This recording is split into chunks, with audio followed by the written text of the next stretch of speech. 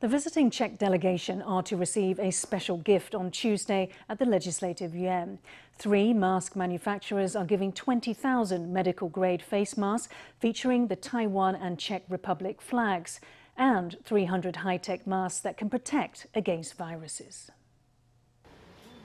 Face masks with the national flags of Taiwan and the Czech Republic printed on them are to be given to the Czech delegation. There are 2,000 masks per box and 10 boxes in total. Deputy Legislative Speaker Tsai Chi-chang and Legislator Chiang, Liao, Wan-chien took delivery of the masks on Monday.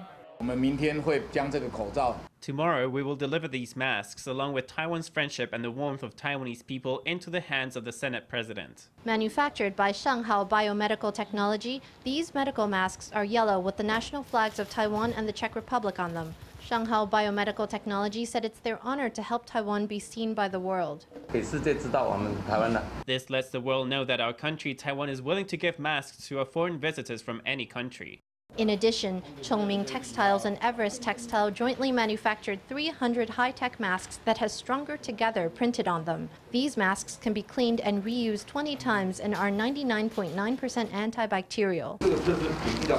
Our testing shows that it's more effective than medical masks. It has an effectiveness of 99.9% after 5 consecutive tests. In April, President Tsai announced a donation of 10 million face masks to several countries. European Union nations, including the Czech Republic, received masks in that round of donations.